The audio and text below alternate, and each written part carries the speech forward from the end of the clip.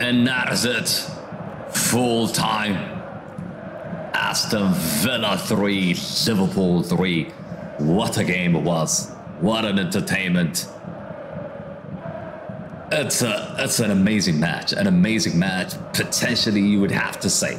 You would probably have to say it's a deserved win. I mean, draw for Aston Villa. Going at 3-1 down. And coming back, Duran. 2 goals. Incredible. Incredible comeback for Unai Emery. And Liverpool, of course, they're not really playing for anything. You can clearly see it. You can clearly see it. I mean, after they get like 3-1, they just relaxed. They took out 3-4 players. They put in Darwin Núñez. They put in Szoboszlai. They started messing with the team. And before they know it, Aston Villa scored 2 goals. Not to mention, Aston Villa had a lot of chances. Watkins missed of opportunities, missed of chances, missed of big chance by Diaby as well. It was a lot of miss, and I feel like Aston Villa do deserve to get a draw here. But for Liverpool, they weren't playing for anything. For Aston Villa, it was a huge game because they would have secured Champions League today. They would have secured Champions League today, but it wasn't to be.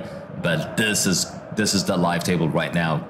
As you can see, guys, this is the top 4. Aston Villa right now played 37 games, 68 points. They are on 68 points. Tottenham have a game against Manchester City tomorrow. They need to win. If they win, it puts them at 66. Going into the last game, of course, they would want to lose. Tottenham would want Aston Villa to lose against Crystal Palace. But for Tottenham, they must win against Manchester City and take it to the final day. Take it to the final day and see if you can get in.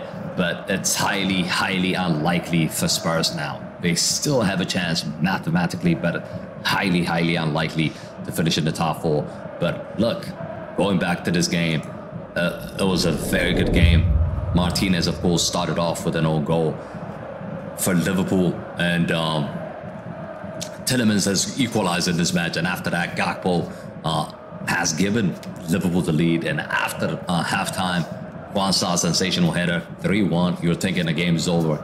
No, Villa had something to say about that, and they came back roaring and scoring 2 goals from Duran. 3-3. Final whistle. Man of the match. I really, really don't know where to go. I'm gonna say Duran. Smash a like on the stream if Duran is your man of the match. But let me know in the comment sections, who is your man of the match? Look, incredible match tomorrow. Like I said, make sure you join us for tomorrow. Spurs against Manchester City. We're going to be live here. Make sure you join us for that. But yeah, guys, that is it. Julie says Villa is taking the 4th. Yeah, I actually think so. But yeah, guys, thank you all for watching. Julie, Gary, PTM, AJ, all of you, thank you all for watching. And I'll see you guys on the next one. I'm out. Peace.